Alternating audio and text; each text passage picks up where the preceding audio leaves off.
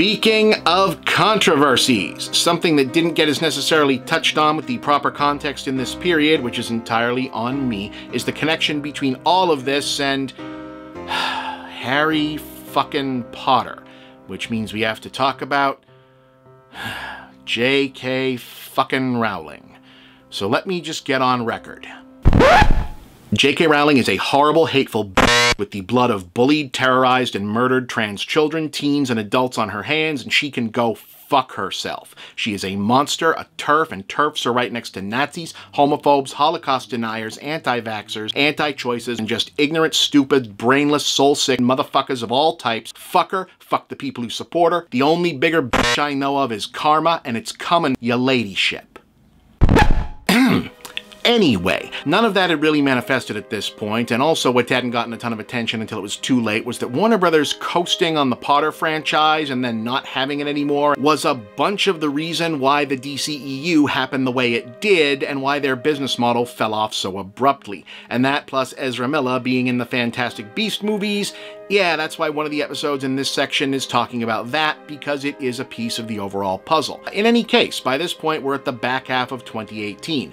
The DCEU, as it was previously constituted, has crashed, burned, and we're watching the internal fight over what it's going to become take shape as the smoke clears. A few of these videos have already mentioned the Release the Snyder Cut internet fandom having kicked up in the interim. You know, at this point it wasn't being taken all that seriously, basically a dark, stupid, and fake version of the Rehire James Gunn campaign, and this is back when you didn't have the Snyderbot army flooding out fake news about how there was a finished director's cut and various people involved were backing that up. Really didn't have the internal backlash alleging bad behavior against Joss Whedon, and some of the executives hadn't fully taken shape yet as a bigger thing unto themselves, apart from the public fall of Joss Whedon aspect. So what was happening was the earliest version of the DCEU reorienting itself around what at the time was looking like a preview version of what ended up being delayed by several years and now under new management, but still, I know that sounds like a ramble and it's even more confusing in the episode. Sort of feels like the same plan, a Flash movie loosely using the Flashpoint story premise as a way of rebooting the continuity and doing a bunch of new stuff to move on as fast and differently as possible from the mountain of failure bullshit that they just managed to bury the studio under multiple times over, a rock slide that was in part itself brought on by multiple mad scrambles to try and build another foundational franchise like they lost in the concluding Harry Potter brand. And amidst this, we also ended up with a new Batman, another new Joker, and Shazam.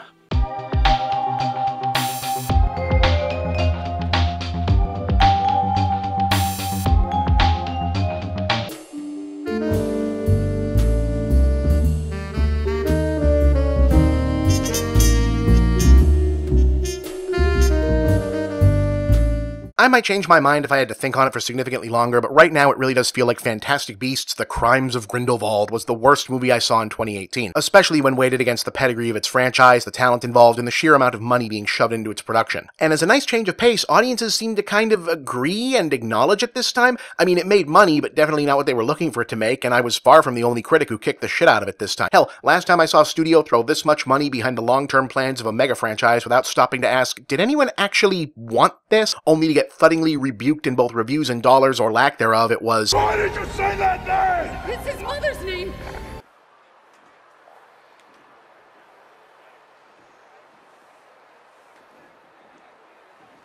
Yeah.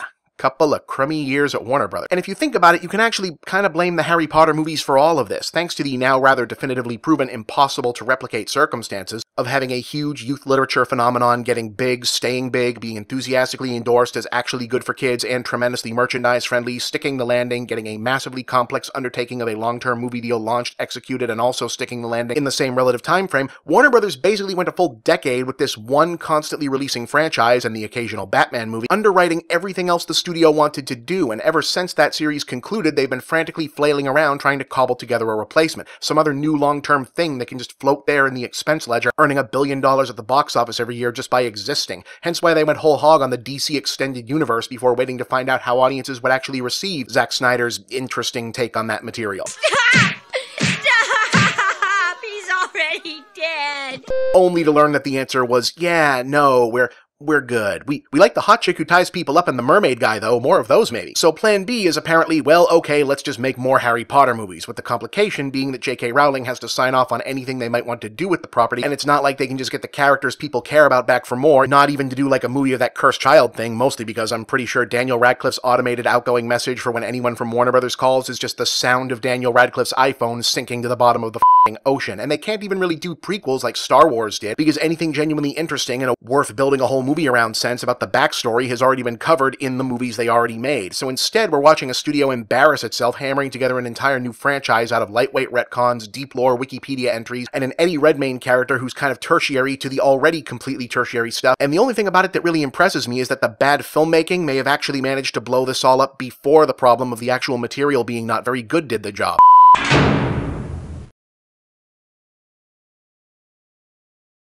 But like pretty much all of the broader mythology stuff in the Harry Potter franchise that isn't in the direct orbit of the wizard school and the principal cast of kids and teachers from the main books really seems to suck, right? Like a lot. But that was never really that huge of a deal before, because the franchise and the whole main story is about the kid going to a school and a reinvention of the very specific British juvenile literary tradition of the boarding school melodrama. The school functioned pretty perfectly as a closed universe narrative ecosystem to let that story and its themes play to a satisfying conclusion, with the notion of what was going on in the broader outside world really only needing to intrude when it served a specific dramatic purpose. And if the outlines of that outside world and its history didn't always totally line up or fit together coherently, it didn't matter, because that's not what the goddamn story was about. It was about the kid going to the wizard school and gradually finding himself, by even more gradually understanding that figuring out where he came from and the circumstances of his parents' background weren't necessarily going to solve all of his problems, and the audience also learned, hey, getting to escape your shitty abusive normie family in crap-ass town for an awesome school for special people is a lovely fantasy, but also higher ed is still a viper pit of elitism, so keep your head on a swivel.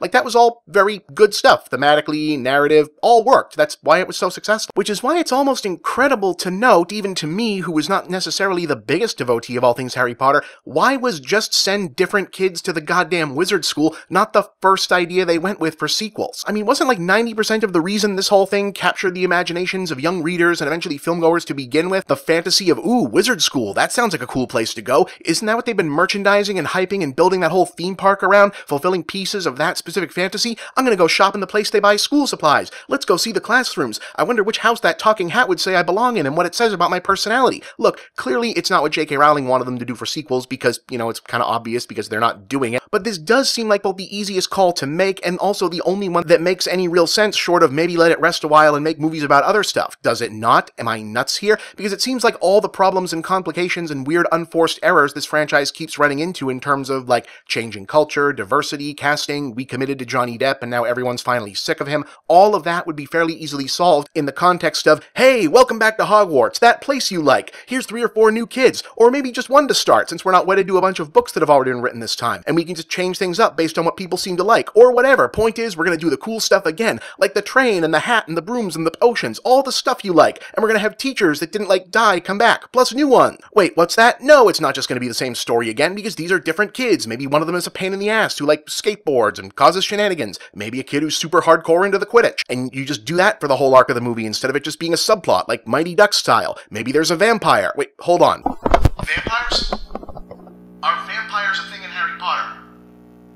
They are, okay. Maybe there's a vampire. That's a thing you could do for one movie. I mean, anything has to be more interesting than following the great aunts and uncles of the supporting cast through a weird conspiracy story that's the prequel to the backstory to the main plot we already knew the ending to and already know none of this stuff is important in. No offense, but I really don't care. They were supposed to make 5 more of these goddamn Fantastic Beast things. Apparently that's still the plan, but after the way Grindelwald was received, I'm hoping the minor buzz that they'll think twice and wrap it all up in the next one turns out to be true, because if I am going to be stuck in film criticism for a while longer, I'd at least prefer to not be staring down the barrel of too many more of these things. I'm Bob, and that's the big picture.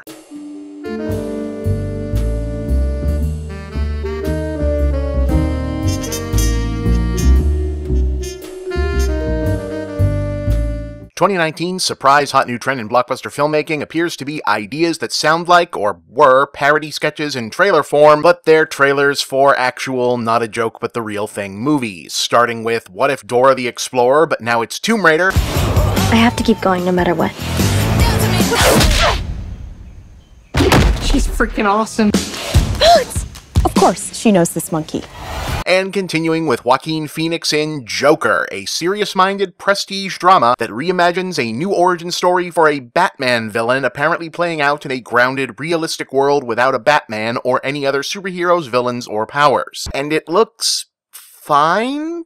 Kinda potentially good, I guess? I don't know, this is such a bizarre idea, you kind of expect it to be either incredible or a disaster, and instead this looks, you know, like another dozen totally average movies about bitterly self-involved white guys going nuts and taking out their shit on a world that have descended in an unbroken line from Taxi Driver and the like since the late 70s and early 80s. I mean, I'm not saying it can't work as what it's trying to be, but apart from the clown makeup gimmick, you have to question what actually makes this a story that was demanding to be told again. The last half-century of filmmaking is positively drowning in characters like this. I'm almost given to question whether trying to divorce the Joker, or at least the Hannibal Lecter by way of Tom Ripley's psychopath mastermind version that's been popular from the 80s onward from the Batman mythology, is ultimately misguided in the same way that trying to do the realistic standalone Punisher movies was, i.e. the Punisher isn't really an original character very much outside of seeing a character like that interacting with superheroes. Now look, I get it, the king of comedy, but now even more like Taxi Driver and it's the Joker, is not an illogical place to go with it.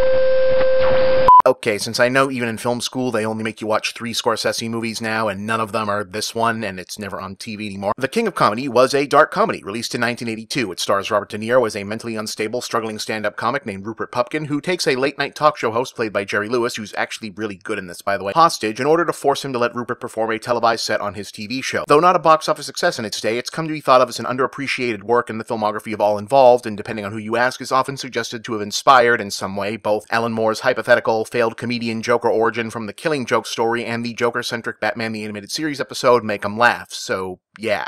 With this, but it also feels like we're going to a place where we're either supposed to like Joker or even sympathize with him, or that whole circa 2008 edgelord meme bullshit about how when you grow up you realize the Joker is the one who makes more sense, which is just the most exhaustingly idiotic take from just the most tiresome kind of fanboy. Well, maybe second most tiresome after the ones who are still protesting the studio to blow millions to finish the even worse version of Justice League. I am so tired. Now look, I get how the Joker ended up gradually turning into one of these charismatic psychopath characters that Hollywood and popular fiction have both been way too in love with for the last 50 or 60 years or so, even as the character originally was more just a gangster, professional criminal type with a strange facial deformity and a mystery as to where he came from and why he looked like that. He became the Batman villain pretty much because he was the original gimmick bad guy in Batman #1. The whole scary clown gimmick always kinda works historically, and they really did hold fast to the whole we're keeping the backstory a mystery business, apart from at one point revealing he'd previously been an unheard of villain called the Red Hood, who fell in some acid, and that probably explained the clown face stuff, but nothing else before that. So he was enough of an open book to never really go out of style and fit pretty much wherever they wanted to put it. And then when it became trendy to turn as many top-tier recurring comic book villains as possible, from gangsters, bank robbers, and mad scientists who like to play dress-up, into just straight-up serial killers in the 80s who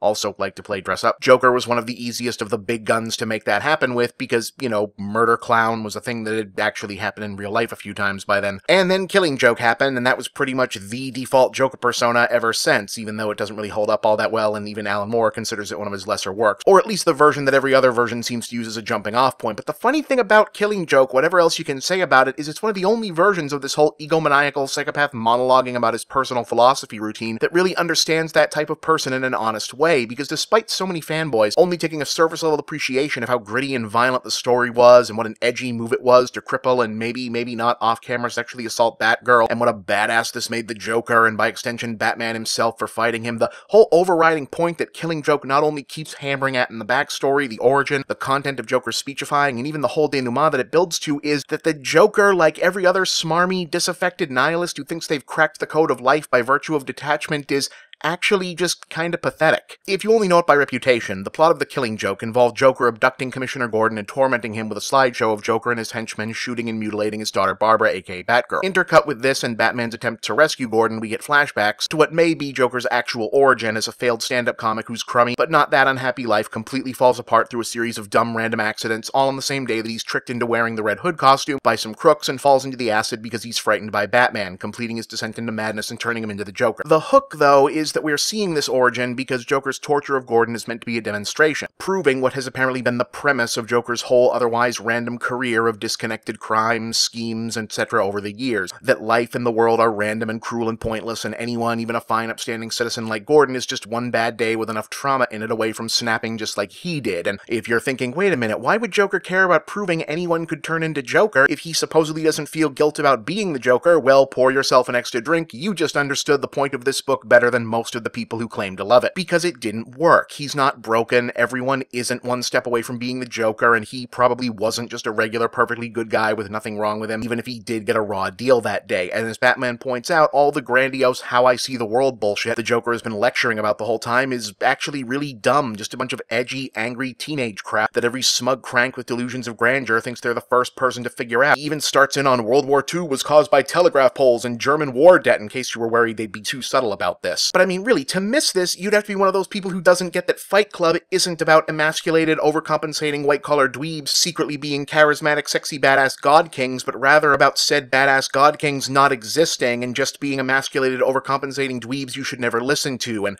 also, you know, the Project Mayhem guys were literally skinheads.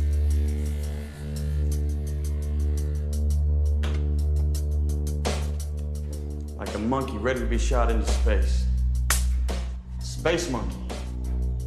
Ready to sacrifice himself for the greater good. And yeah, that tends to be the same dude who misses the point here, and even though more than a few of them are good, I really have a hard time, especially at this particular moment in time, not to put too fine a point on it, right? Getting all that excited for another movie where a weird loner rambles about how unfair the world is and how that renders whatever insane shit he's gonna do either reasonable or righteous or whatever. I'm not saying this is gonna be bad, I have no idea. We've seen one trailer, the cast is good, Phoenix is a hell of an actor, Todd Phillips is an interesting director. They got De Niro to come back and do a part in the movie as a shout out to King of Comedy. I like the reimagined Joker look, and good lord, anything is better than more Jared Leto. And it's unfair to hold internet weirdo fanboys who are stupidly obsessed with the Joker character for dumb reasons against a movie. It just feels like one of those instances where someone went to a studio with an interesting idea and got an okay, fine, but only if you deliver the least interesting version of it. But I guess we'll find out. I'm Bob, and that's the big picture.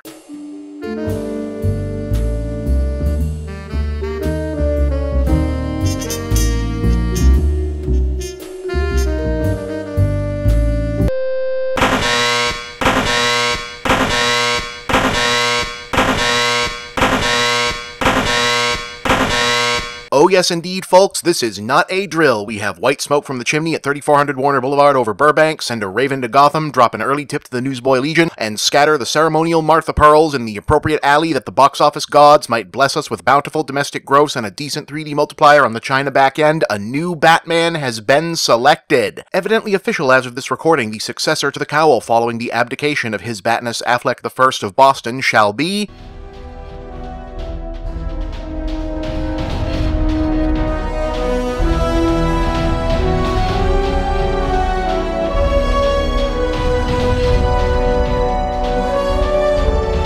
Robert Pattinson, previously of the Twilight films. Huh. Wonder how that went over with the fanboys.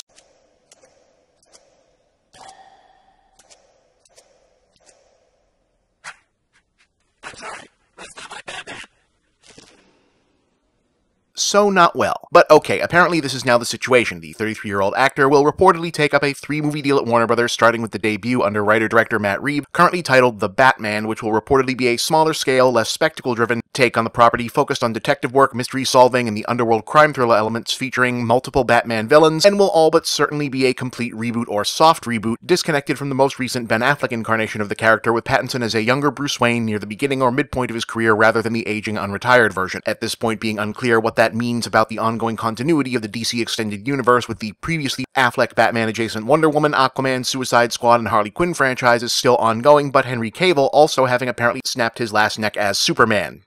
Gee, don't everyone beg him to stick around all at once, huh? Oh, and also no one knows if this has anything to do with the weird alternate universe Joker in a realistic world where there isn't a Batman Joker movie hitting in October. Anyway, that's all anyone really knows because they just settled on who's going to play the main character, so it's not like there's really anything else you could say or parse out about the project itself. Will it be good? Who knows? I hope so. Could it be good? Sure. Overall, the Batman movies have averaged out mostly okay. Matt Reeves has made good movies before, so it could absolutely happen. I mean, Stranger Things have. Sure, Warner Brothers is in this weird juggling act because they've completely up what sounded like a sure thing in the planning stages and made a bunch of just terrible DC movies almost all in a row early on. But apart from Justice League and those Fantastic Beast things, the studio's tentpole track record has been really solid as of late. I mean, Detective Pikachu was good, Wonder Woman was good, Godzilla 2 and Shazam were both excellent, so the odds are kind of in its favor on the production end. And to be honest, apart from the immediately omnipresent reflexive, "Aw, wah, a decade ago he was in bad movies that were trendy to be way too invested in performatively hating" aspect of this, the main deflationary part of the Pattinson announcement that I can see at this point is that it feels like an overly familiar choice by now.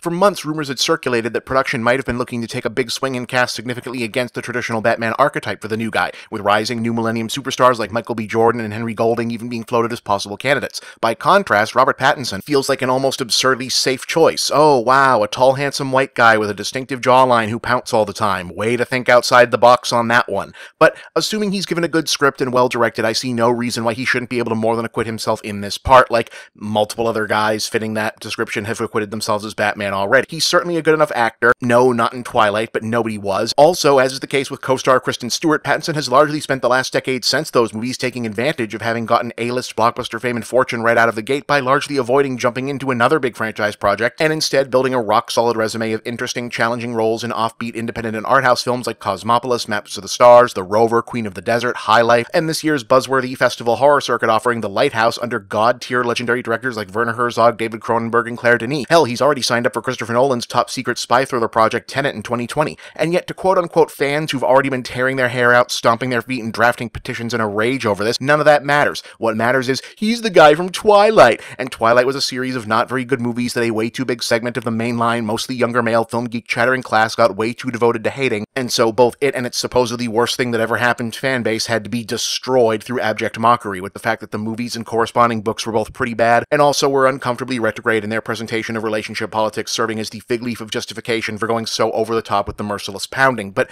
you know, along with the sobering and necessary introspective reappraisal that necessarily emerges from remembering that yes, we, as in many of us as a collective part of the mainstream popular culture, really did spend over half a decade rhetorically beating up on teenage girls by telling them that they were the big stupid cancer on civilization because a thing they liked was more popular than we felt it deserved to be, being a good for the soul searching kind of thing, I also genuinely feel like its presence in a roundabout way is one of the strongest indicators that casting this particular role in this particular way means the Batman might actually be on the right track. See, again, I can't sugarcoat this because I'm keenly aware to an extent early on I took part in some version of this and I feel kind of guilty and shitty about it in retrospect. I mean, not as shitty as I feel about the hyperbolically personal ways the Michael Bay Transformers reviews got at the time, or the way uncool early 2000s ironic sexism jokes in my review of Jennifer's Body. The Twilight movies, books, etc. were all pretty bad, and there was a lot of legit technical, philosophical, ideological criticism to be levied at at them, but the en masse organized Twilight hate backlash especially aimed at the fan was overwhelmingly a gross nerd misogyny gatekeeping flex that was all about being pissed off at the idea that someone had gone and found an audience for vampire, werewolf, superhuman power genre entry that eschewed the traditional straight male geek audience for such genre stuff in favor of an unapologetically direct appeal to a younger female sensibility and the female gaze in its presentation of strength and sexuality, even if it was being filtered through a Mormon housewife sort of vanilla spank bank fantasy. And to a large part, even though they don't necessarily interact directly in the on-screen narrative, the very particular gatekeepy attitude in question is very much of a kind to the everything must be insecurely aggressive and hypermasculine audience and sensibility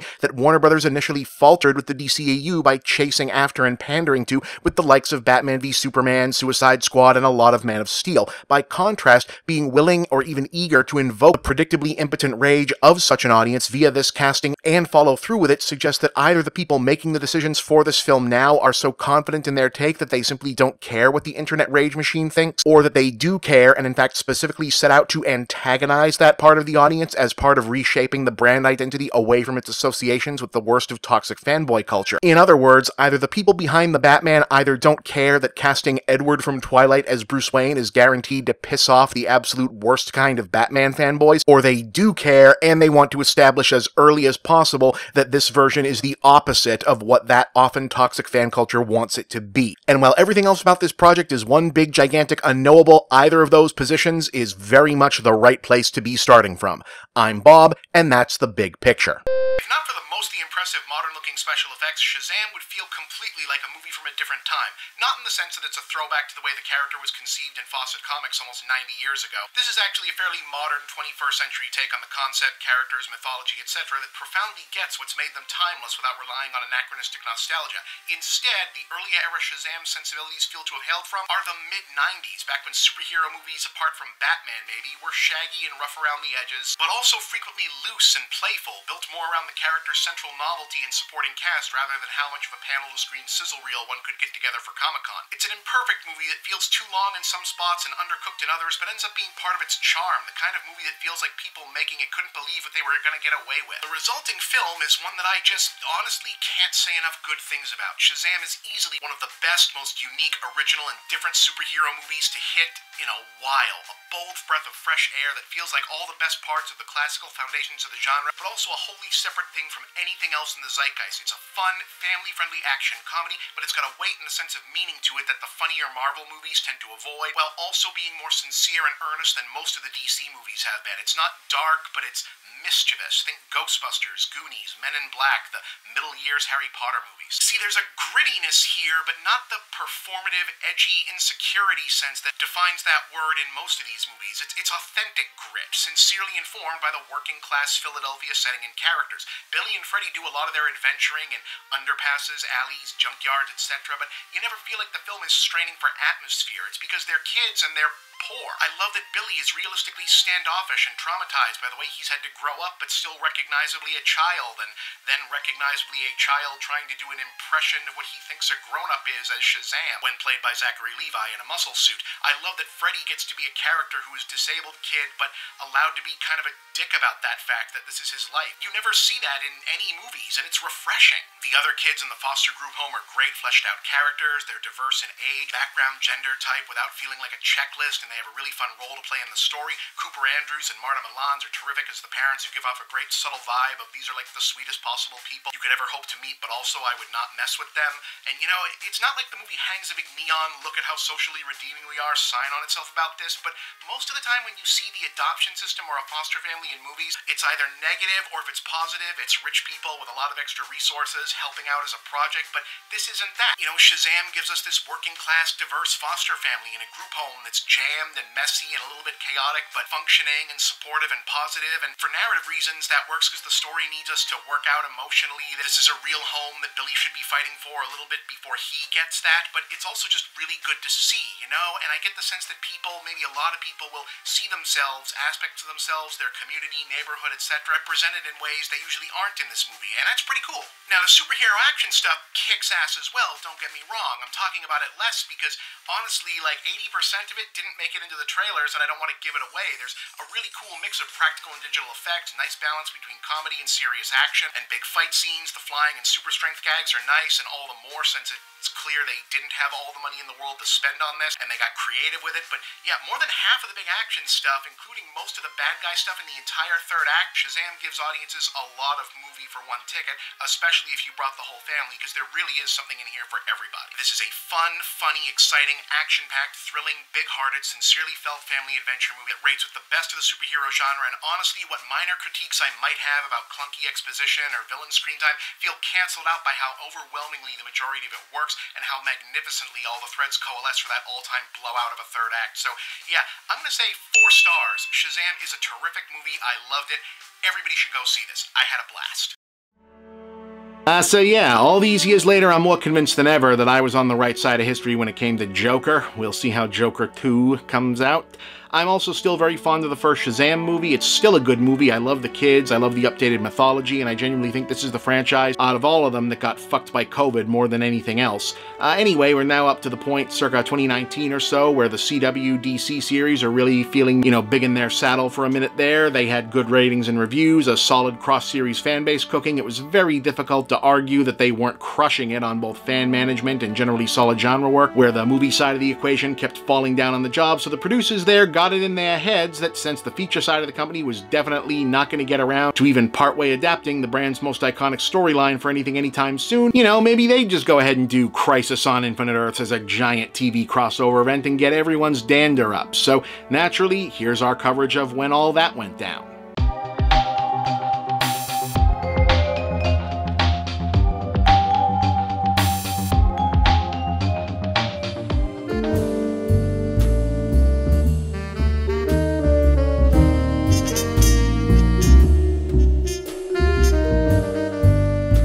So the popular conception when it comes to superhero movies, yes, we're still talking about that because the economics of internet broadcasting are what they are.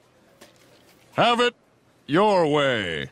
Is that while Marvel and Disney are doing very, very well, DC and Warner Brothers generally are not, which, while good for internet comedy and a nice shorthand, isn't precisely accurate. In truth, balance sheet-wise, Warner Brothers is probably getting more mileage out of the DC superhero brand as a whole now than they have at any other point in time. True, Disney's Marvel Cinematic Universe features are largely to thank for keeping the genre at the top of the pop culture heap over the last decade, but amid the superhero-saturated culture, WB has done more than all right for itself. DC Heroes headline an entire successful programming block that effectively anchors the CW. Lego Batman was a more successful follow-up to the Lego movie than the actual follow-up to the Lego movie. Teen Titans Go is one of the biggest shows in kids TV, and their theatrical movie turned a tidy profit. The direct-to-video animated features based on classic comic stories have proved highly successful. The brand supports multiple popular toy lines, including the hugely successful DC Superhero Girls and its own spin-off series. And while the business model of their streaming platform might need some work, Doom Patrol has been pretty solid, while Titans was...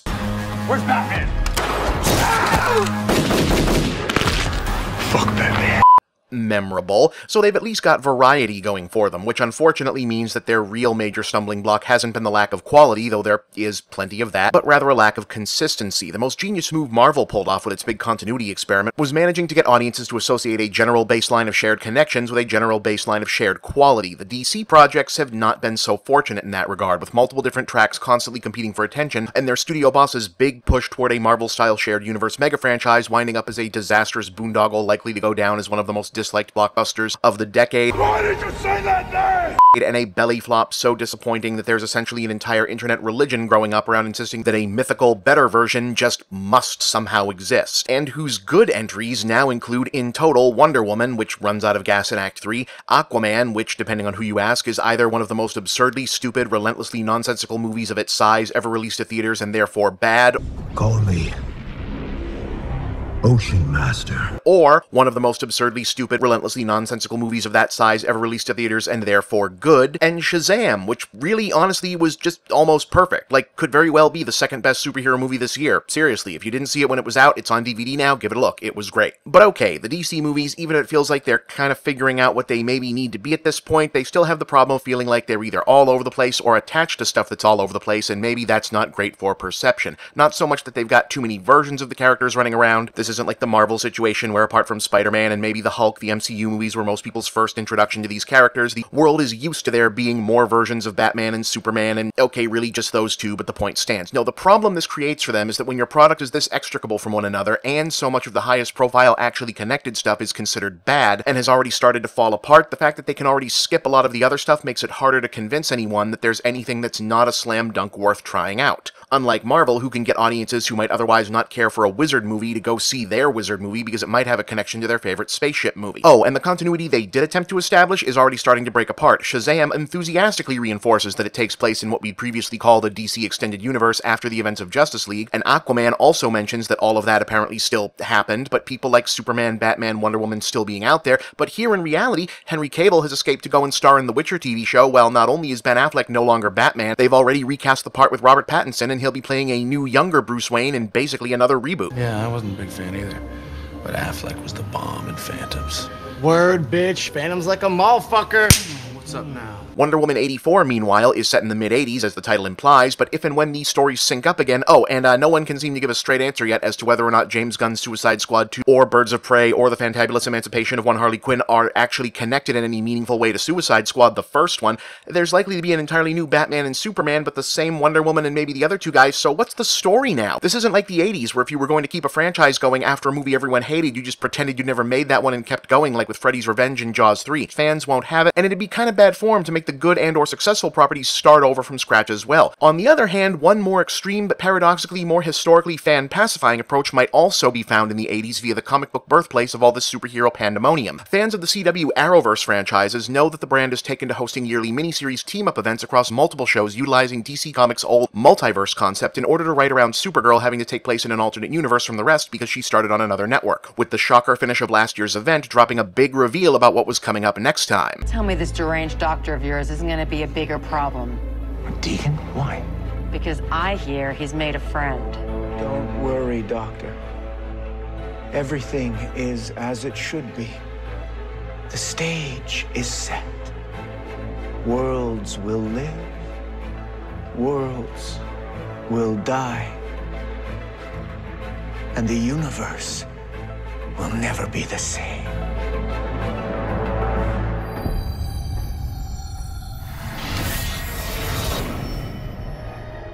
Okay, Crisis.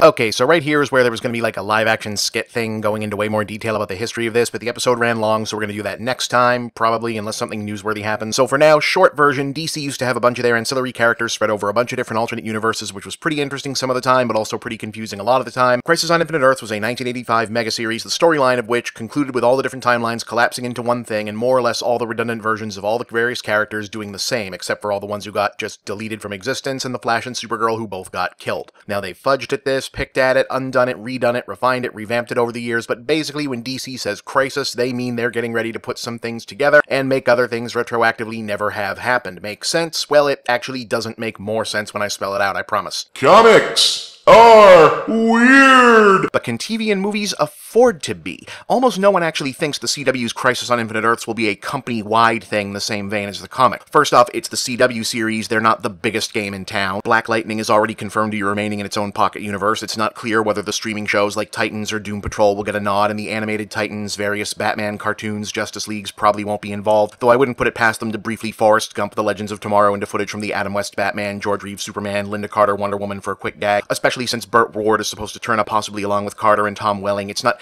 clear who they're playing or if he's playing an older Robin or whatnot. And Brandon Routh is apparently going to do Superman again, though the internet seems to think it's a Kingdom Come reference, and it's not a sure thing that he's playing the same Superman from Superman Returns, who was also supposed to be the same Superman as Christopher Reeve. Wait, is the little kid from Superman Returns going to be Superboy Prime? Crap, this is running long. But in any case, the current movies are probably too expensive to rate an appearance either way. One would have to imagine if they were going to pull Gal Gadot off set to fly out to Vancouver and shoot a cameo, we'd have heard about it by now. But they could get a mention, maybe? Well, see, what a lot of fans are assuming is the main reason they're invoking the Crisis in the naming scheme here is because they'll be using the story to tie up plot threads, mainly closing the book on Arrow itself, but also collapsing Supergirl's universe in with the others because there really isn't a reason not to at this point, and it seems even likelier amid the teasing that Supergirl and Batwoman will have a lot of interaction in the coming seasons.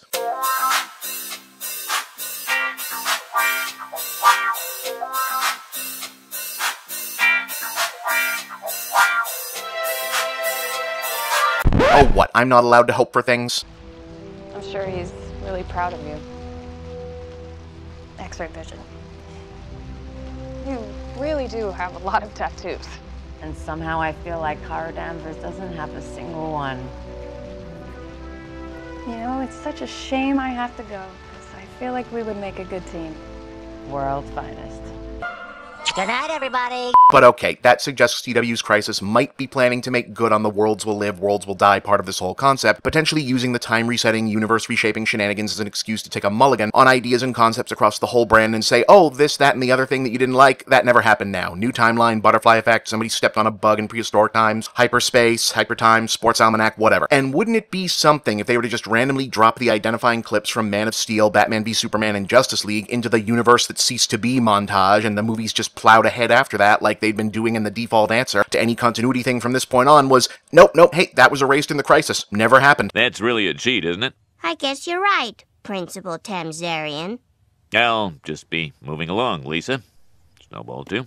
I mean, that's probably not how they're going to do it. More likely they'll dance around it thematically in each individual movie until they've got a new lineup people like enough that they won't care how the issue gets ignored. On the other hand, the CW shows have arguably been in an overall better position than the film side for some time, not just in quality and critical reception, but in positioning. It's noteworthy that the DCEU's only outright success stories have been the female-fronted Wonder Woman, the controversially reimagined lead in Aquaman, and the decidedly multicultural family-centric Shazam, and whereas the Marvel movies have been getting major credit lately for going on a big diversity push after Black Panther took them all the way to an Oscar nomination, this TV project has been there for years. Ruby Rose has been playing an openly gay Batwoman, is in the comics, and Supergirl has TV's first transgender superhero as a recurring character in Dreamer. So from a certain perspective, it might be the ideal optics to, however briefly, elevate and center this progressive, forward-looking, particular vision of a DC universe as the prime standard, adjacent to declaring another version of it relegated to the bad idea bin, or at least no longer part of the plan. As a way of saying implicitly, the future of what we're doing looks a lot more like this than that whole other thing ever did. It would definitely be an interesting precedent, and as much as you know it'd make a lot of people pretty upset,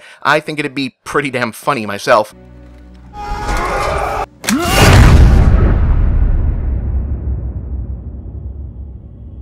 I'm Bob, and that's the big picture.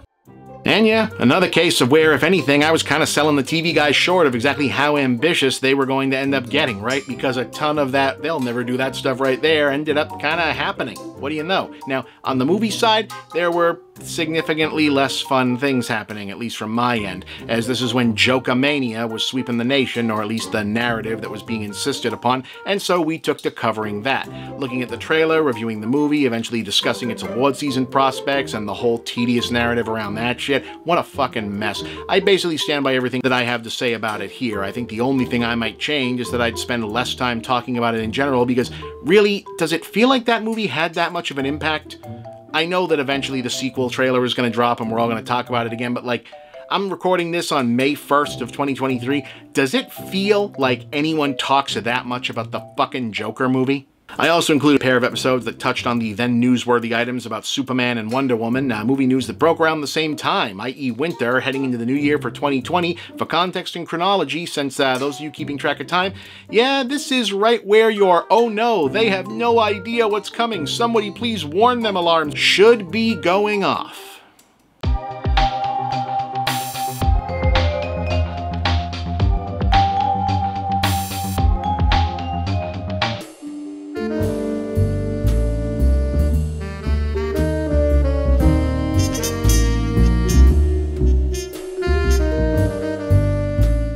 God, okay, I have to talk about Joker a lot this week, don't I? I can't remember the last time I was this annoyed by the discourse over a movie I was this genuinely excited to see, which as of this writing hasn't happened yet, but will by the time many of you are eventually watching this. I gotta hand it to Warner Brothers. Whoever in their marketing and publicity department suggested they could not only overcome the typical rabid superhero fanboy tendency to aggressively resist film, that radically retcon character origins, disconnect properties from the rest of their franchise, dramatically change visual and design aesthetics, and more recently further break up the continuity flow of a cinematic universe conceit, but in fact neutralize, harness, and convert that resistance into support by simply reviving the long-abandoned 1990s "this is the movie your mom doesn't want you to see" sales gimmick, deserves all the promotions because it clearly worked. President of HAG. It's bad enough that Sega Genesis has the most 16-bit games, but this new Sonic the Hedgehog, oh, he really ducked my doilies. And about his attitude. Smarty pants. Why can't it be more like that nice boy Mario? Oh! Yes, like a 16-bit video game publisher with a mildly transgressive mascot platformer in need of differentiation, Warner Brothers and a gleefully complicit entertainment press have been able to transform What If Taxi Driver, but also things from Batman, I guess, from a marketing-savvy brand extension exercise, which may or may not also be an excellent film, and showcase for a career-redefining performance by Joaquin Phoenix, as many have said. Again, I haven't seen it, those two aren't mutually exclusive, to a cause by leaning hard on a handful of critics questioning the potentially unfortunate timing of what looks to be yet another sympathetic narrative of a detached loner psychopath getting even with the world movie being released in a moment when real-life instances thereof are increasingly and more directly connected to extreme political ideology, bigotry, and acts of mass violence, and at least seemingly a relative handful of isolated expressions of concerns from law enforcement about copycats of the Aurora shooting incident from years back, positing the modestly budgeted soft-launch pilot feature for the DC Black spin-off movie banner from the director of The Hangover and Road Trip as some kind of edgy arthouse pipe bomb, a dangerous and subversive movie that the man just doesn't want you to see because you don't want to hear all those truths it's going to be spitting, and whereby you are in fact taking part, in case the soaring triumphant orchestral music hitting crescendo over those montage shots of people rioting in big groups and curtains parting, and the main character walking confidently framed by backlight didn't clue you in a revolutionary action simply by supporting it, by going to see it, and buying tickets, preferably on opening weekend, either Friday or Saturday night when the hard count matters most, with your money, most of which goes to them, the movie studio, Warner Brothers, part of Warner Media LLC, a very, very large subsidiary of the staggeringly huge at&t multimedia conglomerate. That's not to say that all big studio movies don't primarily have a profit motive, at least in the eyes of their studios for the most part, or that Joker wasn't produced with any higher artistic aspirations. That's clearly not the case. It's just also clear that apart from what seems to be a somewhat broad, we live in a society level of socio-political grandstanding in its narrative, those aspirations don't seem to primarily have been to become a metaphorical brick through the window of entertainment media wokeness, or a rallying point for people fed up with whatever it is middle-class suburban youth without actual problems but who are angry anyway get fed up about these days. In fact, director Todd Phillips, in an interview with the Rap's Sharon Waxman, said that he didn't make the film to push buttons, instead describing his pitch to Phoenix as a way to sneak a real movie in the studio system under the guise of a comic book film, and let's make a real movie with a real budget and we'll call it effing Joker. Though Phillips has leaned into the apparent studio strategy of pushing buttons on the media by later blaming the film's pushback on the far left, whatever that means in an American context. So yeah, and also I kinda wonder who gets to tell James Mangold, Matthew Vaughn, Ryan Coogler, Taika Waititi, Robert Rodriguez, Patty Jenkins, Christopher Nolan, James Gunn, Shane Black, and Guillermo del Toro, among others, that they didn't make real movies, but that's for another time, I guess. Now, it's also not as though Joker is even the first recent comic book-inspired movie to bank on topicality for putting itself over the rim at the box office. Marvel Studios and Disney made a point of opening Black Panther during Black History Month and enthusiastically promoted and signal-boosted the phenomenons of families and friends and groups attending the film in both cosplay and heritage attire, global audiences doing the same, and schools and youth groups organizing charity screenings of the film, all of which, along with being a pretty damn good movie, helped turn the film into not only another billion-dollar Marvel smash, but a genuine cultural touchstone and the first superhero movie ever nominated for Picture. And Warner Brothers' own Wonder Woman, especially at its moment of original release, was very much positioned by many fans and media pundits as a chance to see a big-scale fantasy of female empowerment following the defeat and denial of what many had expected to be the first woman presidency of the United States, a meme that was so culturally pervasive at the time that it earned the film an episode-length scathing dressing down from the Chapo Trap House podcast. It's bourgeois individualism, but everything, it fit in extremely well with like empowerment style feminism, where it's just like the only reason you would ever fail at anything is because you don't know how awesome you are. I mean, almost every line in this that's showcased to be one of those lines. The script was written from basic bitch Instagram memes. Charming. It's also not to say that there's no such thing as genuine outrage or offense when it comes to movies or any sort of media, or legitimate reason to stand up in passionate defense of the same. The fact that the movie studios and the marketing publicity divisions of corporate media are in the business of manipulating and exacerbating people's actual reactions or legitimate concerns in order to maximize their business one way or the other doesn't mean that there can't ever be a truly spontaneous reaction either way. Believe it or not, even the most dedicated and insidious propagandist in the modern era understands that they're running a flea circus, not a puppet show, meaning they're mostly waiting for the people to tell them what's going to make the people react or not. So before we all formulate our hot takes about the first comic book movie, serious, dark, psychological, complex drama for real, mature, grown-up big boys since the last several and until the next one, and especially before you throw an internet mantrum about someone else's take, maybe stop and ask yourself, am I really as upset as I think I am, or am I letting the constant static from one of the biggest producers of such on the planet prod me into doing their marketing for free? And if so, isn't the joke really on me? I'm Bob, and that's the big picture. Well, alright. I was really hoping we were done with the whole grim and gritty realism thing, and yeah, the director is making an asshole of himself in the press and social media for no reason, which is never a great sign, but this is a pretty interesting idea for a spin-off movie. The trailers have been promising, Joaquin Phoenix looks interesting, and I can see how this would open up the genre to fun and alternative takes and a space for people to really stretch within the studio system. So yeah, I've been looking forward to this. I'm optimistic. Let's see what you got, Joker. Oh boy, this is not working. Oh no. Oh boy. Okay, well, but it is technically well made, I guess, and I really don't want the internet to be throwing things at me all fucking year, so okay, movie, I'm willing to be super generous and let you off with like a 5 out of 10 if you can just get to the end of yourself without having him deliver a big dramatic monologue about society and hypocrisy and all the stuff that the preceding film was supposed to convey but did not. Deal? And you did the thing. Okay. Alright, okay. I'll give you one more shot if you can just maintain the courage of your original convictions that this was a one-off, unconnected, unique little experiment by not throwing in a gratuitous extra beat, leaving the back door open to syncing this up with the next wave of regular Batman movies if the fanboys demand it.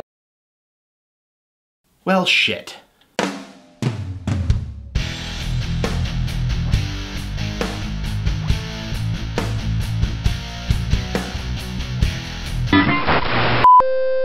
So Joker isn't good. I'm sorry. I mean, I really am sorry. I wanted this to be good, both because I sincerely want everything to be good, since the world is kind of miserable and worthless enough on its own the last few years, and it doesn't also need the entertainment to suck, but also I'm just already tired here on day one of the inevitable, well, you weren't 100% sold on the idea ahead of time and you said so, which means you were biased and paid off by Disney or whoever and just want every movie to be one of the Marvel things framing being applied to myself and every other critic that doesn't fall into line behind what I sincerely accept was a well-intentioned but admirably ambitious misfire already. Now, partly because, you know, the sheer volume of irony involved in being lectured on deciding ahead of time to dislike something by people who already knew they were going to like it is frankly exhausting to cope with, but also because for a change, and rather surprisingly, Joker turns out to be the sort of bad movie that's bad mostly because it's so empty, unoriginal, and boring, with so little to actually say after all the self-insistence that the prospect of being forced to find more things to say about it even a week or two from now sounds like torment. In what's sure to become an infamously condescending press quote, Phillips claimed that he wanted to use Joker as a way to sneak a real movie in the studio system in the guise of a comic book film, but what he's delivered is more like a feature-length equivalent to one of those pop culture mashup t-shirts that you see on sale at these sketchy mall kiosks, you know, where like at first glance it's the poster for Scarface, but then you look again and it's not Tony Montana, it's like Vegeta, and you go, oh hey, that's cute. But then if you ask whoever the artist was, like, so is the juxtaposition of like the tormented immigrant's journey corrupted by the twin demons of American racism and capitalism as embodied in the Scarface narrative with Vegeta's Saiyan Dark Prince to husband father redemption arc supposed to be like mirroring an ironic or contradictory symbolism? They're like, juxtapahoo? So it is with Phillips and Joker, or seemingly, wherein he smashes together the rough plot outlines of the most famous visual beats of Martin Scorsese's Taxi Driver, and also Martin Scorsese's The King of Comedy, complete with Robert De Niro cameo, and plugs a revisionist origin story for an iconic comic book bad guy into the villain protagonist spot for the ultimate purpose of saying, hey, if Scorsese or somebody had done a Joker movie in 1982, that would have been pretty hardcore, right? And not much else. The saving grace, yes, is that Joaquin Phoenix is very, very good here. I'm not necessarily sure that it rates as one of his all-time great performances, especially recently, but he clearly came to play, and it's all the more impressive when you realize that there actually isn't that much on the page for him to work with. Joker is a series of scenes and ideas and mood moments borrowed from other movies, comic panels, and bits of media that are meant to remind us of what those were about and rekindle those feelings via transitive property, but it's not really about anything coherent in and of itself, so the fact that Phoenix makes Arthur Fleck feel like a consistent character is quite a feat, considering the film isn't giving him anything to work with beyond, okay, now here you're Travis Bickle, now you're Dee Fens from Falling Down, now you're Lester Burnham, now you're the guy from Fight Club.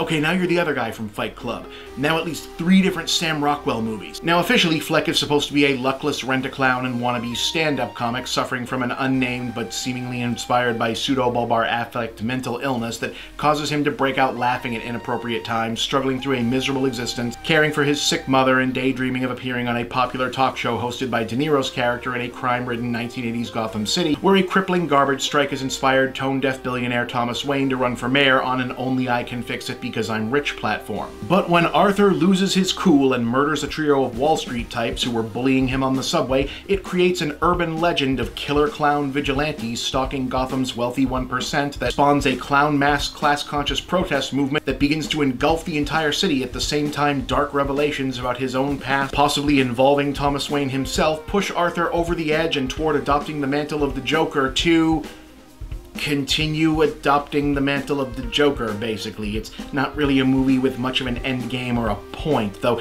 it definitely thinks it has several points and proudly shows this off well before we get to the moment of the Joker literally and metatextually lecturing the audience about the true function of comedy and the fact that society, hey, we live in one of those, did you know? Being truly to blame for him being him, which frustratingly isn't even supported by the text of the plot. In fact, if Joker does have a coherent thematic or moral arc to call its own, it doesn't, but if it did, it would boil down to Fleck's journey of self-actualization through realizing that while society can be tough, the real cause of all of your problems is probably a woman. But because this is a movie that's only constructed to confer a sense of meaningfulness and depth on its subject by borrowing the sense memory of meaning and depth from other more familiar things, its narrative and thematic structure are all over the map. Fleck's personal journey and the Gotham class warfare uprising don't ultimately have anything to do with or say about each other. Splitting his authority figure fixations between De Niro's talk show guy and Thomas Wayne don't add up to anything other than fitting in more Batman stuff and leaves both subplots underdeveloped. Zazie Beetz gets utterly wasted on a character who makes no sense other than to set up a reveal that will be absolutely shocking to anyone in the audience who hasn't seen a movie before. And even its most sincere saving grace, apart from Phoenix's performance, the truly excellent 1980s Urban Decay production design ends up betraying the shallowness of its inception. Despite all the effort in recreating the late 70s, early 80s Scorsese New York aesthetic for Gotham, Joker's heavy-handed political allusions are all about Occupy, Anonymous, 99% classism angst, all pointed straight at 2019. And one of the major plot points involves one of Arthur's stand-up routines essentially going viral, which was in no way a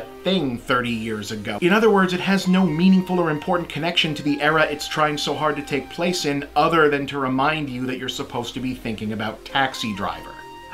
You know, guys, I wanted this to be good too, because if we're going to have so many of these, people need to be able to go outside the box and do different mold-breaking stuff. But this isn't it. Joker is a shallow movie playing at being deep, a basic movie that thinks it's complex, and not even a particularly shocking or violent or weird or transgressive enough one to be outraged about in any meaningful way. It has nothing much to say, and yet it won't shut up. 4 out of 10, mostly for Joaquin Phoenix. Yeah, guess I'll go move into the panic room.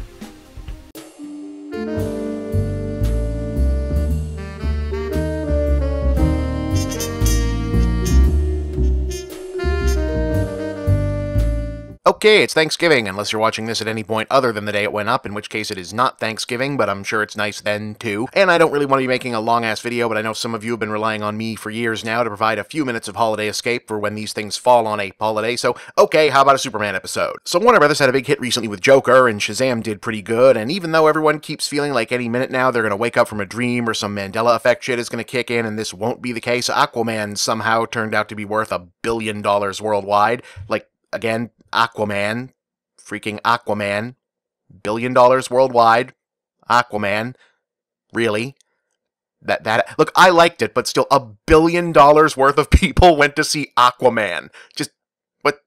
Look, again, I thought Aquaman was good, but holy shit. Anyway, they're also about reasonably sure that the next Wonder Woman will be another big hit, because the first one was, so this one probably. And the Robert Pattinson as Batman movie will probably do fine, because it's a Batman movie, and so long as Zack Snyder and Ben Affleck are nowhere near it, because they're both busy doing things that they actually want to do and are good at, those always do fine too. So of course the question has started up again as to when the attention is going to whip around again to making a good Superman movie. You know, that thing they haven't managed to do since that one time in the 70s, if we're just counting the feature films. It's not they haven't tried, it's just that every time come so backloaded with baggage and front-loaded with weird momentum and bad luck, it's hard not to buy into the idea that the whole concept is legitimately cursed at this point. I mean, I don't care what kind of shape Henry Cavill's in, he's playing with fire if he hasn't already called up Lloyd's of London and gotten a policy out on his everything. The current scuttle is that Warner Brothers wants J.J. Abrams to come in and take a swing at it, having locked him into some sort of long-term development deal no one knows the full details of, after it became once again clear that even though he's batting clean up on the third Star Wars sequel, he's not going to be taking over that whole wider project. That's kind of interesting if you've been doing this job for as tragically long as I have been able to watch these things evolve, because part of the genesis of damn near every shred of superhero movie versus the fandom versus oh no, we'll actually incorporate the fandom nonsense we're involved in now began with Warner Brothers almost rebooting Superman a decade ago with a hugely ambitious pitch by Abrams, which would have drastically altered the character and his mythology. You've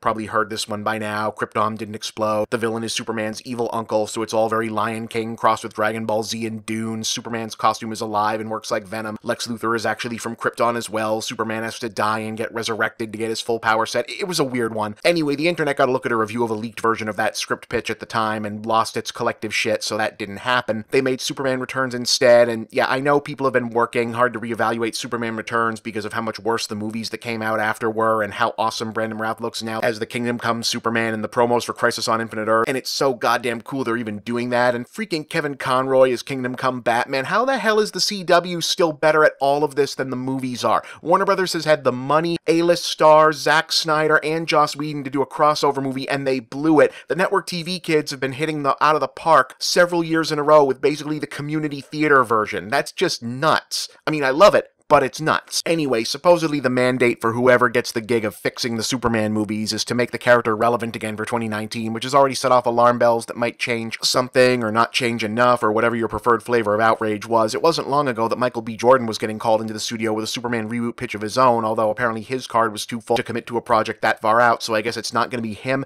It wasn't even immediately clear if he was being looked at to play the part or not, but you can imagine how that went down in some quarter. Not well, in case you were curious or needed to ask which quarters we're talking about. Things like that and the idea of relevancy overall always bring up the issue of whether or not it's even possible to bring this character that's considered so untouchably iconic into being in any kind of central way in an era so far removed from when his iconography was established. It's one thing when Superman is a supporting player in the various CW shows, where he appears as essentially the classic Gold and Silver Age incarnation of himself in deliberate old-fashioned hero guy contrast to the mostly younger millennial and Gen Z characters taking center stage. It's a whole other thing to work out as the centerpiece of a movie. Even the Christopher Reeve version ultimately found that the only way to keep the classic version while also fitting into the modern world was to stylize his Smallville backstory as being hyper-anachronistic compared to the present-day Metropolis and make it a metaphor for the character arguing his own relevance to the audience, which was a conceit they didn't use in the subsequent 3 movies and probably isn't going to work again, nearly as well as it did in the late 70s. I remain of the mind that they continuously overthink these kinds of characters. Seems to me if you can make a character as literally designed around being an anachronism in the 60s more popular than he's ever been in the 21st century like Captain America, it can't be that hard to do with Superman if the people involved would drop their own baggage, or at least be not so touchy about other people's. Like, okay, it's 2019, does he still need to be an alien? Sure, you need that immigrant story, but does he have to be a white guy?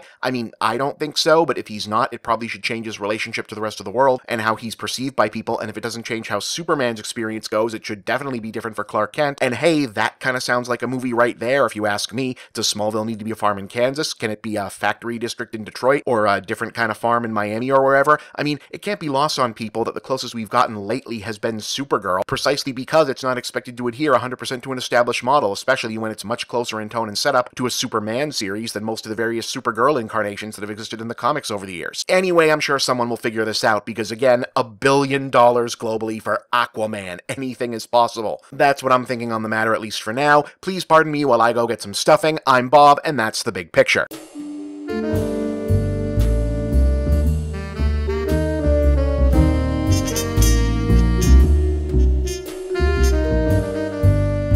This is the time of year when we start getting big trailers for what'll be the big movies of spring and summer, which is good for me because TV is in reruns and publishing is in holding patterns, so at least this show can have some fresh content. Last week we did a quick overview of the long-awaited Black Widow trailer, and now this week brought us the almost as long-awaited in some respects trailer for Wonder Woman 84, and the wow, they seem to have thrown this thing together, somewhat worryingly fast trailer for Ghostbusters Afterlife. 2 movies with seemingly very little in common, but in actuality strongly united by the shared factors of being follow-ups to prior franchise IP revivals from roughly 3.5 to 4 years ago that made terrible people, men, I guess, from the internet do a big sad face, and also both being heavily indebted to nostalgia from the 1980s because, well, turns out my generation is the last one that got to have anything resembling disposable income to spend into their adulthood for a while, so this right here, this is your culture now, Western civilization. But okay, so Ghostbusters is doing an 80s throwback feel, strictly in the sense that this one is now a direct sequel to the continuity of the beloved first movie, and the not even as almost sort of good as you remember it second movie, because the attempt at trying something actually different last time was only an average box office performer instead of an outright smash, and well, I thought it was decent enough if plagued by the same good cast looking lost in a pre-visualized third act problems that a lot of average tentpole movies have of late. Got decent but not overwhelming reception from critics, so back to the drawing board, plus Ivan Reitman's son Jason was on board to take a shot this time. Oh, and it's also set in a small Midwestern town that still looks like the 80s, which means it still actually looks like the 50s, and they got one of the Stranger Things kids to be in it, so pretty much a feature-length adaptation of that production still of the kids dressed as Ghostbusters from that one season of Stranger Things. Yes, the trailer obviously makes it clear that one or more of the kids is the grandchild of the apparently deceased Egon Spengler grappling with family legacy, hence the peeling out Ecto-1 reveal here being almost beat for beat, the same as the discovery of the takeoff of the Millennium Falcon from the Force Awakens trailer, so I guess Reitman is working through some things, which is certainly very relatable. But the vibe definitely seems to be Stranger Things actual Ghostbusters edition, and it looks okay, interesting, probably. My question would be where all the jokes went.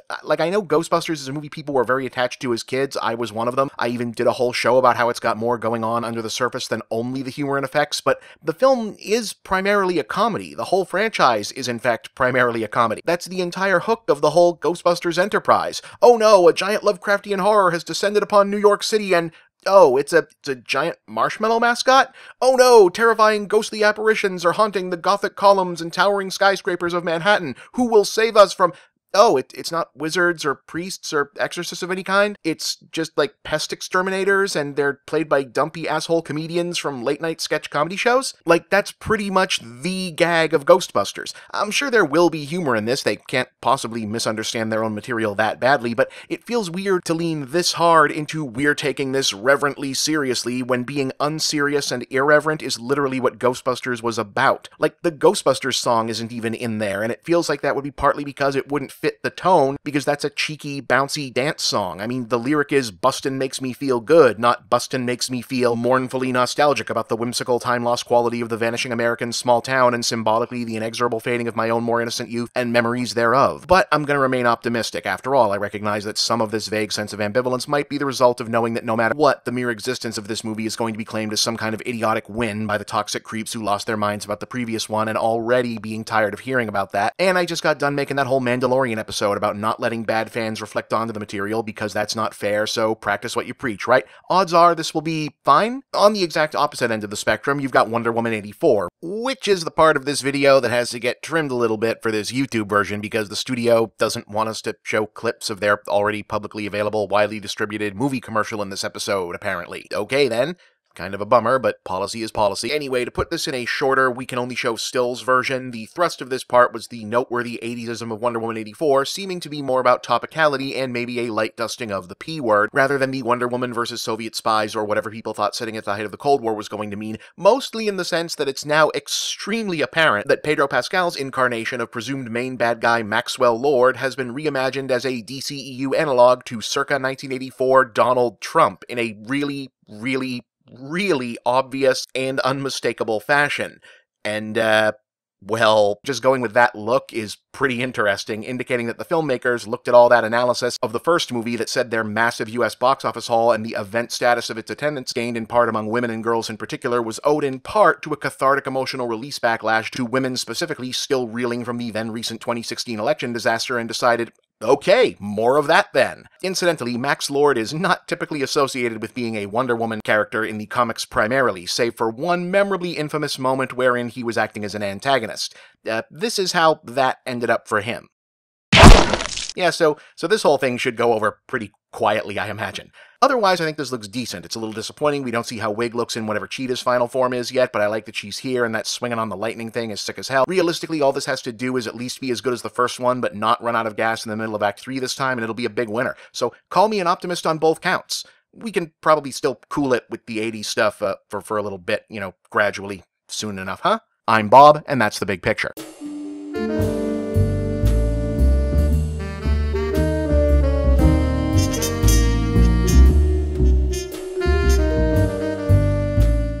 Someone save me from this maddening stretch of year covering entertainment industry happenings that can only infuriate me but also keep the lights on, or so I'm told. I don't actually work where the lighting bills get paid or do or not because the atomized nature of the modern digital workforce is such that, look, it's complicated. We live in a society, haven't you heard? Speaking of which, since this is the obligatory, hey, they announced the Oscar nominations and people are upset about things episode for the year, the big news, I guess, is that Todd Phillips' Joker is nominated for 11 prizes, which is exactly 10.5 more than it deserves, and I say that mainly because the score is actually pretty interesting, so okay, that's nifty. Otherwise, I feel like this is something I'm expected to have a hot take about because I really didn't like the movie very much, and the studio and filmmakers very successfully turned the release of this into one of those cultural event things where the existence of the thing is tied into some bigger socio-political discourse you have to have an opinion on, and it has to be engaged in some big, wide-ranging argument, but really, honestly, I don't. It got nominated, whatever, I didn't care for it, some do, fine. But if we must talk about this, fine. The thing about this is, unlike some mainstream blockbuster event movies recently where it was implicitly the case that there was bigger stuff involved, like Black Panther, or where it became the case, like Wonder Woman or Captain Marvel, or whichever reboot of Ghostbusters we're on at this point, like I said in my original review and subsequent episodes on the subject, because hey, I gotta eat too, Joker wasn't really all that interesting to me, or about anything as far as I could tell, and there wasn't much discussion to be had. The closest you could get is to make note of how certain visual cues, musical motifs, gradations of cinematography, editing decisions, lighting choices, cultural and pop cultural references, and narrative perspectives can trigger or not trigger the correct parts of an audience subconscious that tells the conscious mind, take this seriously, this means something, versus the opposite, and well, there you go, we just did that, and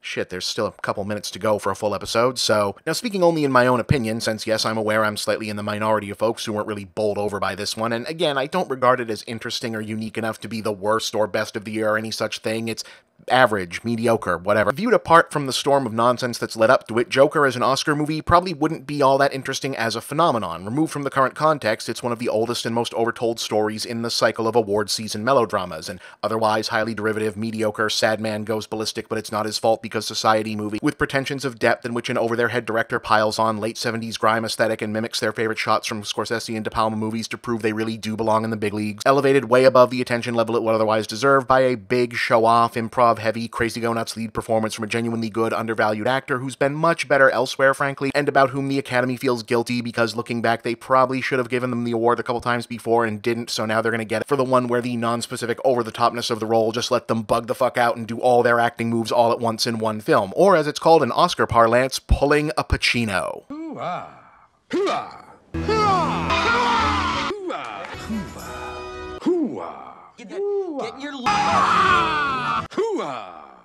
So yeah, look at me, I'm recognizable and disturbed in an entertaining way, give me an Oscar, is pretty familiar territory and would be wholly unremarkable if no less exhausting and irritating, but for its incidental connection to the weirdly cynical fake underdog hype machine around the movie, wherein a director who's made a bunch of hit comedies with huge stars and a hugely wealthy movie studio owned by one of the largest media conglomerates ever to exist in the history of humankind acted like a film spun off from one of their most popular entertainment brands starring the most popular villain character maybe ever, was somehow an underdog or oppressed or under attack project because it didn't receive universally positive acclaim from film critics right out of the gate, and a handful of other journalists and newspapers and whatnot had the temerity to report on its release that was being marketed as transgressive, shocking, irresponsible, and dangerous by asking, okay, is it those things? From where I sit, or if I had my honest way about it, that Joker is or isn't nominated in this or that category would be a very secondary discussion to more significant outrages, if anything about the Academy Awards could be called outrageous at this point. How was Adam Sandler not nominated for Best Actor for Uncut Gems? Or Lupita Nyong'o for Us, Jennifer Lopez in Hustlers, Eddie Murphy in Dolomite Is My Name, two of the year's huge comebacks? Did they miss the farewell? Apollo 11 isn't up for documentary? Why? If two actresses from Little Women are both nominated and so is the movie, how is Greta Gerwig not up for Best Director? Did the movie direct itself? Like, all of those seem to be more pressing to me. And yet, here we are, one day into Oscar campaigning, and the story of the season is apparently still going to be this unapologetically cynical but very successful sales pitch still working. Joker has the requisite pile of nominations that a genre movie that's still able to pierce the upper tier categories can rack up, but somehow the narrative is still that a film that, but for the thin veneer of make-believe 70s style gritty nihilism and ultimately empty gestures at mental health and class-conscious wokeness, wasn't really all that interesting, fighting for its place and trying to end the stigma against comic book movies at the Oscars. And which stigma is that? The one that was already broken last year when the much more ambitious Black Panther became the first nominee for Best Picture from the genre?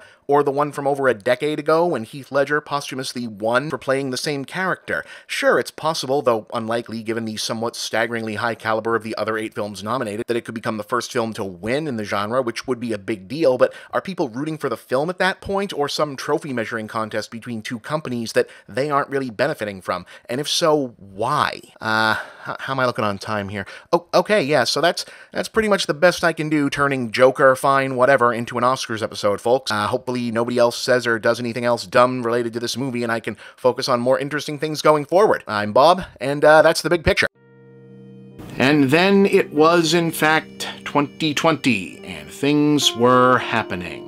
CW's Crisis event played out, and effectively included a nod to suggesting that, well, something was indeed to be done about the failing and faltering DC movie universe, with Ezra Miller showing up for a world crossover cameo with Grant Gustin. Nothing really came of it, and apparently that may still be the case, but at the time seemed like a big deal, especially with Warner Brothers now having been wholly acquired by at&t and expected to start turning a profit and driving sales to streaming platforms. Birds of Prey landed as effectively a rebuke to really everything else happening in superhero cinema at that moment, and the launch of what was already pre-announced as Margot Robbie's big development deal at Warner Brothers. From my end, it was actually looking like an emerging path forward here, a decidedly different but bumpy and coherent way that this could actually be righted, and not only could I imagine this all following, but it looked like they might really be going somewhere to some extent. And I was feeling so optimistic that I even called one of these episodes How DC Got Its Groove Back. So, roll tape.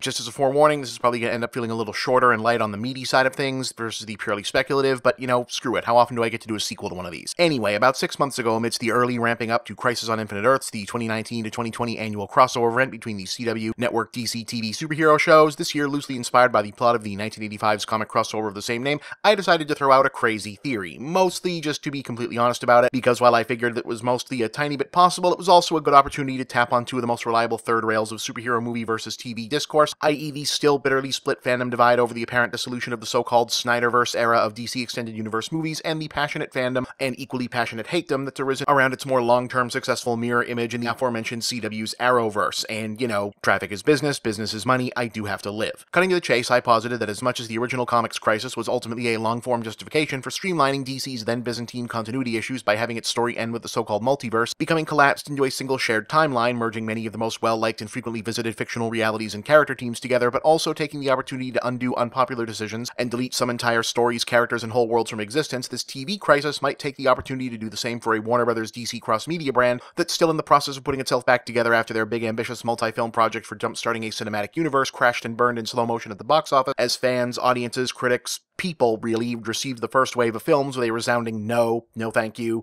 no thank you, seriously, no thank you, stop, please, just stop. Basically, wouldn't it be something if, just as part of the post-crisis housekeeping, they were to just casually throw out there, oh yeah, by the way, Man of Steel, Batman v Superman, Justice League, and Suicide Squad, that was all somewhere else in the multiverse, and none of it happened anymore, and that's why there's going to be a new Batman and Superman, because Crisis. Or, as I put it in the episode itself 6 months ago, titled, Will CW's Crisis on Infinite Earths Erase the SnyderVerse from the DCEU?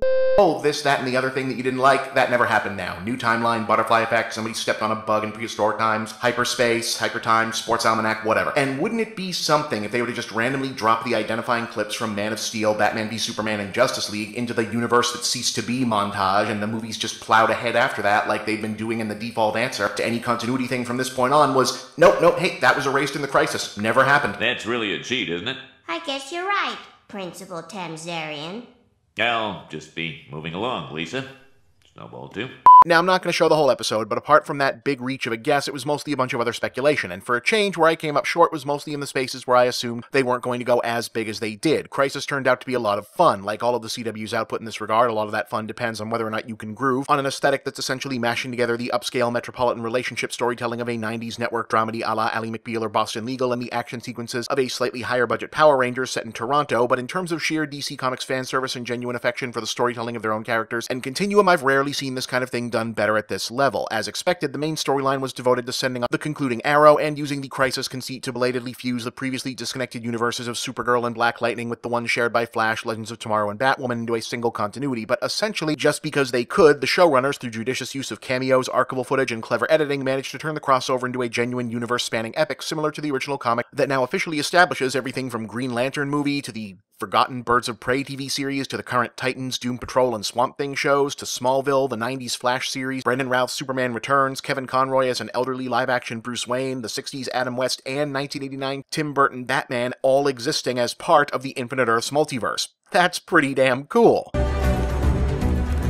There is a malevolent force at work, one driven by a singular goal. Well, I hope you're watching, big guy. The crisis is now upon us all. Holy crimson skies of death! Now, I was expecting a couple of those, not all of them, and as you'll hear in this second clip from the original episode, I was definitely not expecting more than a cursory shout-out to the DCEU movies because it's TV. I mean, that's probably not how they're going to do it. More likely, they'll dance around it thematically in each individual movie until they've got a new lineup people like enough that they won't care how the issue gets ignored. Crap, this is running long. But in any case, the current movies are probably too expensive to rate an appearance either way. One would have to imagine if they were going to pull Gal Gadot off set to fly out to Vancouver and shoot a cameo, we'd have heard about it by now. But about that. Hello? What the hell is this? Asking myself the same question. Literally. Found Barry Allen. No! What does that mean? How can this... You don't know about the... Oh my god, don't do this to me. I don't know about the what. You okay? I don't figure this was possible. So that happened, and it didn't really end up having an actual bearing on the plot of the episode, and it was primarily a gag, probably so they didn't have to rely on it if it turned out not to be possible, but still, pretty cool. The entirety of the DC movie and TV history is now apparently in continuity with itself via multiverse theory, which effectively means everything matters and is always at stake, and also that nothing matters and there are no stakes. But what does it mean that Ezra Miller's Flash from the movies seemed to get blinked out of existence against his will? Did they actually do it? When they eventually make another DC movie that doesn't take place in the past or underwater, are we going to find out that in addition to gradually hosing down Zack Snyder's aesthetic influence on the various Justice League adjacent franchises, what with Aquaman and Shazam going in a more family action comedy direction and Wonder Woman 1984 looking to depart significantly from both her previous appearances or her film debut, the actual events and narrative of those films are gone too, that those movies officially don't count anymore? One can imagine the fan base still staging a literal protest movement over hypothetical alt-cut of Justice League will not be happy to hear that, especially in the context of this seeming deletion coming at the hands of the CW DC shows, which, while imperfect in their own ways, have come to be held up by many as an example, especially in terms of characterization and audience appeal, of succeeding where the films did not, along with offering an almost polar opposite take on the same kind of material, eschewing the faux mythic bombast and hypermasculine bellicosity with a progressive poptimist take on superheroics that merges Silver Age upbeat adventurism with social justice empowerment themes. Regardless, I imagine we won't know until the theatrical Flash movie comes out, which I believe is on its 8th or 9th new script and possibly double that many changed creative teams and directors, but I get the sense the answer is going to be yes, sort of. It's probably not the case that global film audiences are going to be told, hey, everything's different now, sorry, you should have been watching that 5-hour TV crossover 2 years ago, but it's been said pretty much since Justice League fell apart in theaters that the emergency escape plan for all of this was to use the Flash movie's plot as a way to soft reboot the movie continuity as well, so I imagine that Ezra Miller getting cleared to do this gag in the first place is an indication they're still going to do a version of that and maybe pop a version of this same scene in there as a callback, so maybe these two reboots can be thought of as one reboot if you care that much about that kind of thing. Still, you know, we'll have to see. For now, I guess I kind of called it. That's fun. I'm Bob, and that's the big picture. Birds of Prey, or The Fantabulous Emancipation of One Harley Quinn, is honestly kind of a fucking blast of a movie. It's really damn good, and it kind of feels like it shouldn't be. Like, the component parts of this feel like someone should have made a mistake, or at least someone should have thought they'd made a mistake and backpedaled and stopped it from being as unique and interested as it ends up being. Granted, the whole second act of the Warner Brothers DC Extended Universe has had this general throw it against a wall and see what sticks feel to it. You can kind of tell they were waiting to see what people think of the next Batman before they commit to a real plan again after everything that went down with Justice League, but this really does play out like a movie that the cast and crew put together over a weekend when no one was watching, despite being headlined by one of the studio's biggest stars, acting as one of their most protected licensed characters from their biggest brand. I mean, it's just not where you expect to see, let's make a movie that's kind of about domestic abuse recovery and female friendship, but mostly about recasting bad taste action comedy gags with a female voice, but still in plenty bad taste to take root. But apparently this is how much executive producer power Margot Robbie currently swings at Warner Brothers, so good on her. Directed by newcomer Kathy Yan in a style best described as a very R-rated tribute to the neon Fantasia Gotham City of Batman Forever, but with a much better action choreographer and a much better screenplay. And despite the title order taking a much more form of a Harley Quinn status quo reset first and a Birds of Prey origin movie second, the basic setup has Quinn on the run now that, having publicly broken up with the Joker following the events of Suicide Squad, she's no longer considered untouchable by all of the myriad other supervillains, gangsters, and other odd associates who have reasons to want her dead, which, given the high-profile nature of those past associations, causes her predicament to intersect in a convoluted on-purpose fashion with the evil schemes of Ewan McGregor's wannabe supervillain crime boss Black Mask, whose killing spree through Gotham in search of a plot MacGuffin diamond quickly sweeps not only Quinn, but also his driver and lounge singer Black Canary, teenage pickpocket Cassie Kane, crossbow vigilante Huntress, and Detective Renee Montoya into its wake. The actual connections binding all of these people together don't make a ton of sense, and sort of doesn't feel like it's supposed to. The main thrust is that our cast of ostensible heroines and anti-heroines are all survivors of trauma, unjust systems, and or abusive relationships, operating mainly as loners who end up having to lean on and work with each other in order to survive against the embodiment of all of that in Black Mask, whom McGregor does a great job of making feel like a fun buffoon villain until he's skin-crawlingly terrifying. Great bad guy. Perez also stands out as Montoya. It's fun to see her cast as the grown-up, grounded character among a crew of much younger women, and considering what a prominent figure this character often becomes in the Batman mythology, I hope they've signed her for more movies than this. Mary Elizabeth Winstead also gets to deliver a very fun, different than usual turn as Huntress, and Trini Smollett-Bell is very impressive new spin on Black Canary. Like I said, in terms of the Birds of Prey themselves, this is more of a hi, we exist light introduction for what they might grow into later than a full-on debut. But it is a set of solid, fun performances. The show floor, though, belongs to Robbie's Harley Quinn, and to the degree that she really has forced this sucker through the studio as a showcase for everything she's capable of, you can see the work all there on screen. This is an all-singing, all-dancing, all-kung-fu fighting, shotgun blasting, gunfighting, roller skating, car chasing, stunt leaping, joke-telling, cry-laughing, screaming, every other emotion in between, look what I can do, resume performance for the ages. She works so hard proving that she and only she can possibly embody this version of Harley Quinn, you almost kind of forget that she already got the part. Now, it helps that Yan turns out to be a hell of an action director, knowing when to go with long takes, hard cuts, and makes judicious use of time-lapse and rewind gimmicks to give the humorously overcomplicated story a sense of linearity. Birds of Prey is a raucous, deeply strange piece of punk rock pop art that's probably as close as anyone has come to making a Takeshi Miike or Sion Sono movie or a trauma flick at a studio budget in years, and I especially appreciate the way it balances a thoroughly female-forward perspective while still committing to being as gleefully violent as any other R-rated actioner. Think Deadpool with kind of a glitter bomb aesthetic. So yeah, I'm giving this one a 9 out of 10. Very recommended. Check it out.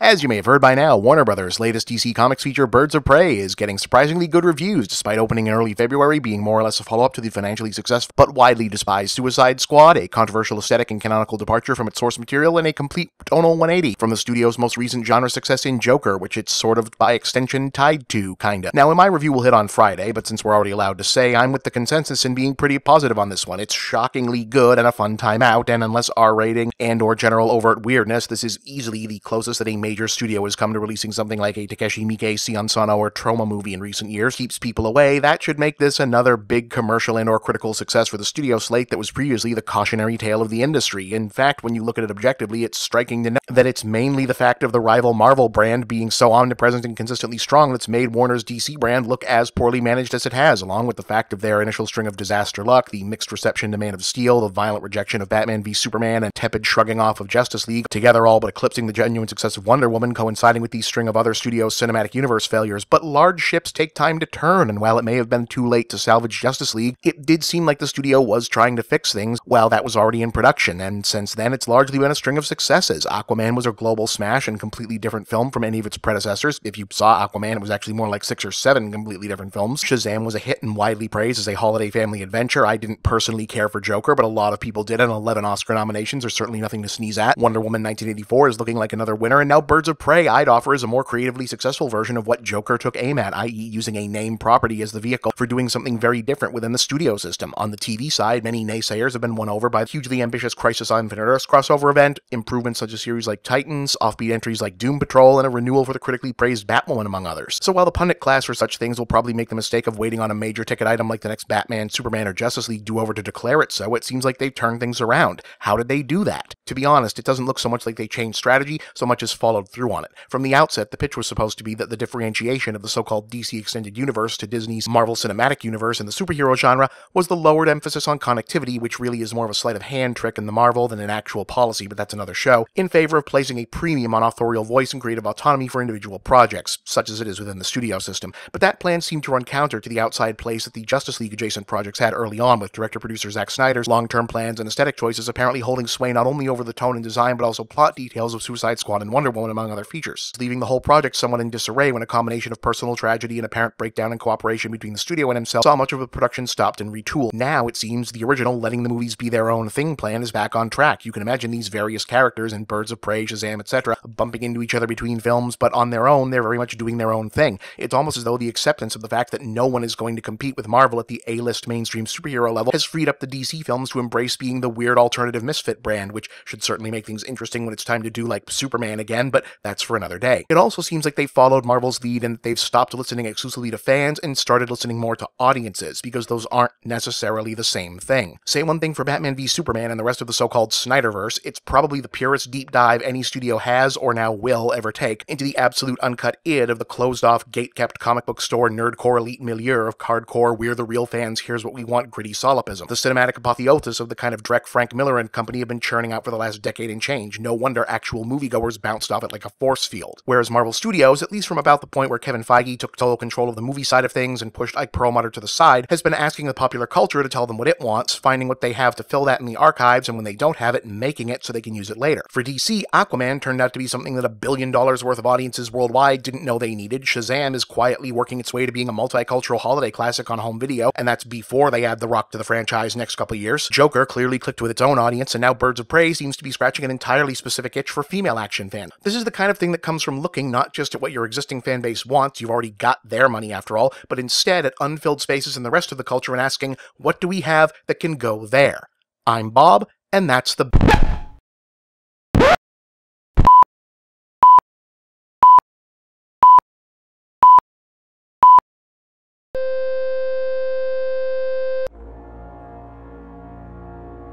The last of the Big Picture episodes you just saw, the Got Its Groove Back one, ran on February 6th of 2020. 5 days later, the World Health Organization would announce for the first time that the virus outbreak that was sweeping China was originally known as SARS-CoV-2, was now to be designated COVID-19, an abbreviation for Coronavirus Disease of 2019. 2 days later, the 15th case of the disease would be confirmed in the US. On February 29th, the Center for Disease Control reports the first confirmed American death from COVID, adding to a mounting toll of thousands globally. 10 days later, March 11th, the WHO declares the disease officially a pandemic. With the United States government then under the well-documented mismanagement of the Donald Trump administration, the US ultimately never undergoes a full formal national lockdown policy to mitigate the spread of COVID-19. Instead, while several significant pieces of relief legislation are put forward by lawmakers and eventually signed off on, individual states, districts, organizations, companies, and individuals are largely left to work out their own policies, integrating with social distancing measures and public health policy implemented by federal agencies like the CDC, while awaiting further guidance on vaccines, relief care, and so on. Eventually, over 1,100,000 people will die, and that number continues to climb.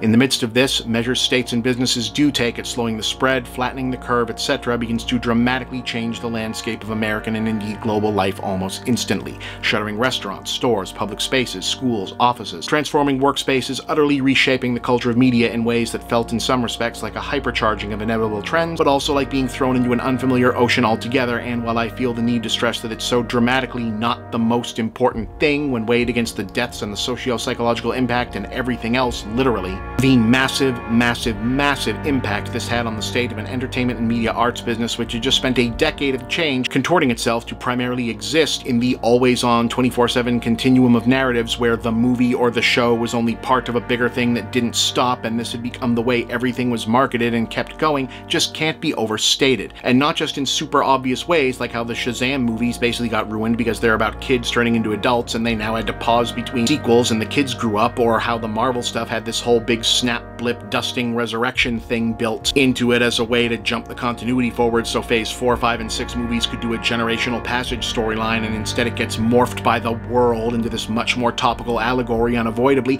The fact is, I do believe that the powers that be at Warner Brothers and DC had a general idea of where they were going, or at least what they needed to do to pull themselves out of the Zack Snyder, Joss Whedon tailspin at the beginning of 2020, and had the world not stopped for much bigger, much more tragic, much more important and relevant things, yeah, it's one of those things that would have been different. I don't even necessarily know that it would have been that different from what we're about to see them do now with James Gunn in charge and the post-Flash timeline, but all the more reason to cut part of this off here because, yeah, this did end up being where the first half of this, if not the real and fictional old worlds, ended. This was the real first ending of the DC Extended Universe as a film project, because it hasn't gone forward since, at all. Pretty much everything that was known or believed to be the case by people who had any business knowing at this point in the story, that the SnyderVerse was basically dead, that Henry Cavill and Ben Affleck were not going to be reprising their parts in any meaningful way, that the studio was looking to drastically pivot to a new direction, and the eventual key to doing so was to just reboot everything using some sort of Flash movie as a way to justify it. That was the plan then, and it's still pretty much the way things ended up being and are now. So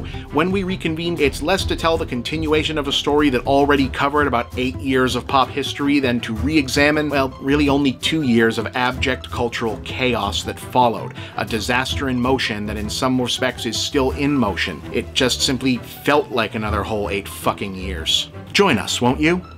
Until next time. I'm Bob, and this has been one very big picture.